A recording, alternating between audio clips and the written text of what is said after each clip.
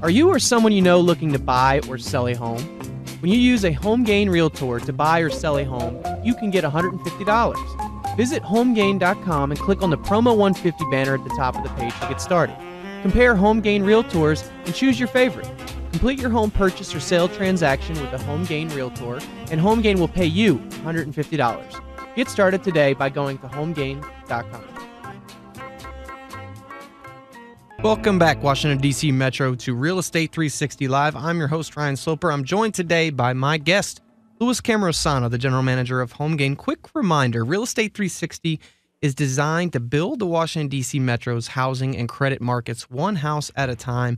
If you ever have any questions, whether it's finance related, you're trying to get a home loan, to purchase a home or to refinance, whether you're trying to get your credit fixed so that you can set yourself up to be in a position to buy a home within the next 2 to 6 months to a year, or whether it's just, you're in a bind and you're upside down in your home and you're really just not sure what the best options are, I'm here to help. The number is 877-245-2030. That's 877-245-2030, or you can reach out via the web at realestate360live.com. That's realestate360live.com. It's time for this week's Market Movers. This segment was brought to you by HomeGain.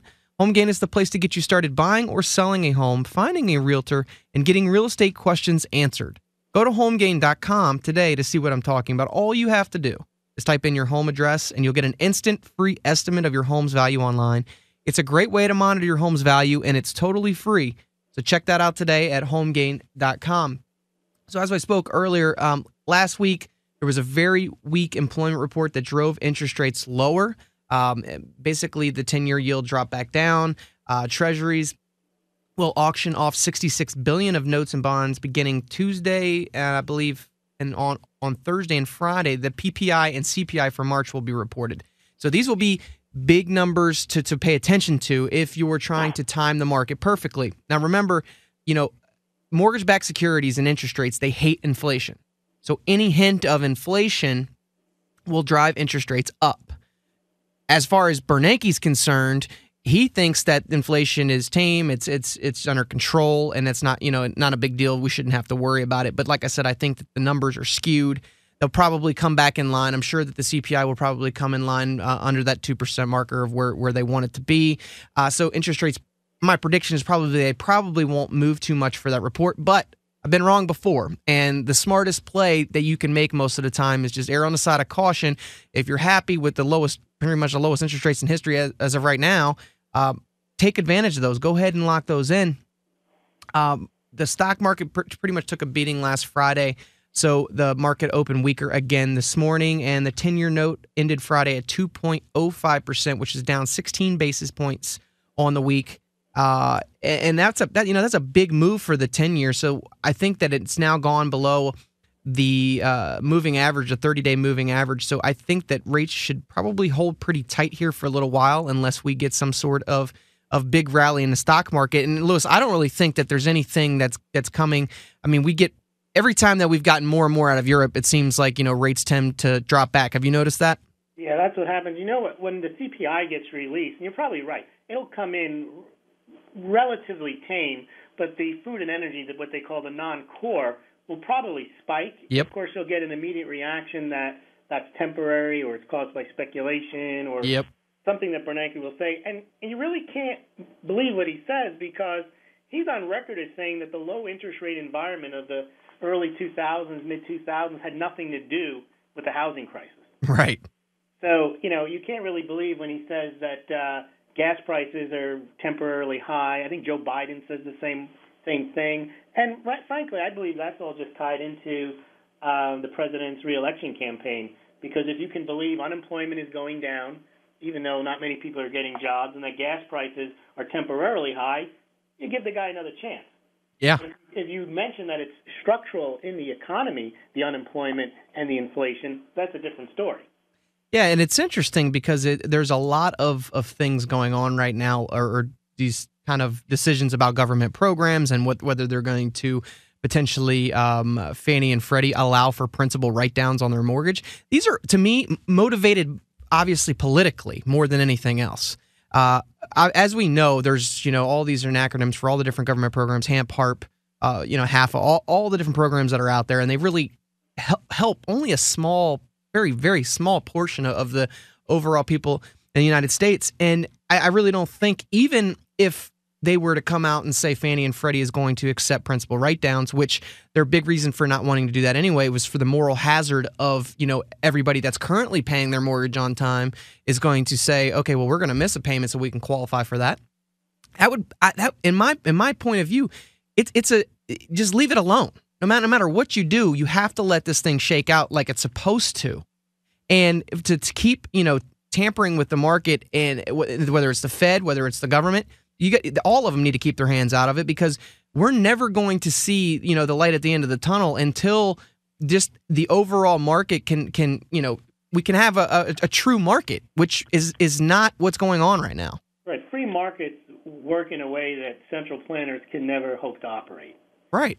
And central planning, all it does is, for political reasons, it tries to look like it's trying to help the economy, when really it's only helping, as you mentioned, a small segment of the population, normally the rich and powerful. And then what they end up doing is messing up the rest of the economy, which puts you into this vicious circle of having to continue to intervene, thinking next time you'll fix it, or if I only spent more money, I only borrowed more money, or only offered it to these people, and then it never ends. And then, of course, the economy never gets its footing back and never gets its equilibrium.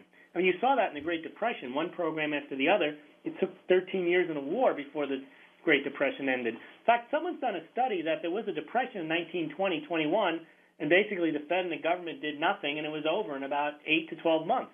Right.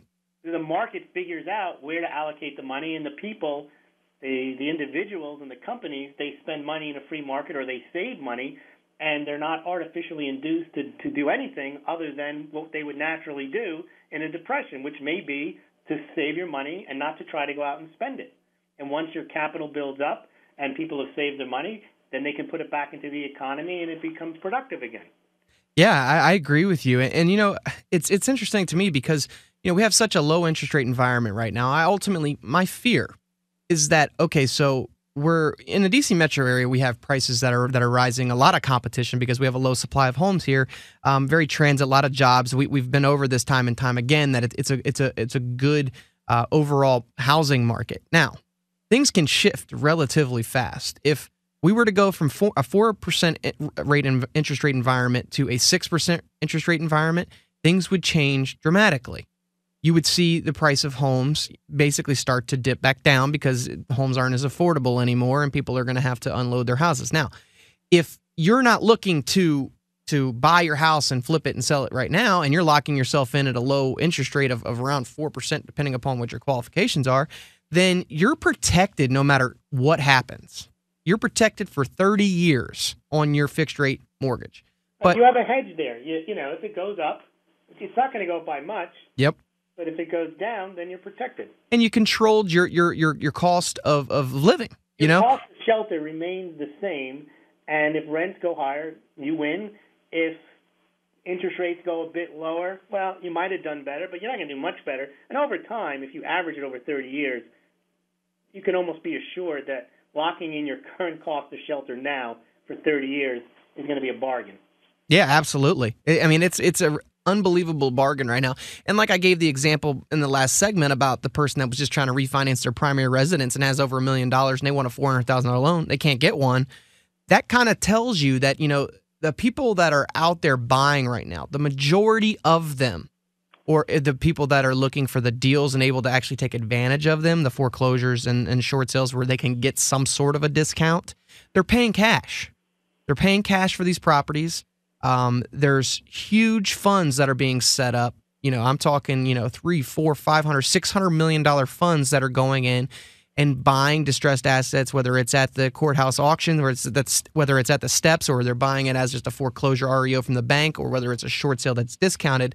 But they're looking for these deals. There's also a lot of foreign money coming in where their currency is stronger than the United States dollar. And Louis, this is something I wanted to bring up because a lot of retail investors in the United States now are getting kind of frustrated because they're like, well, how is somebody coming in and bidding something up to 90 cents on the dollar here in the United States? What are they going to do with that? Well, if their money was coming from another country where their currency is stronger by maybe another 20% or so, they're not really buying it at 90 cents. They're getting it cheaper, and that's where we're seeing a huge influx of money from abroad here, and they're buying up all our real estate because they're looking at it. It's a numbers game. They can buy. If you look at it, Ryan, the initial reason to keep interest rates low was to get all Americans into a home.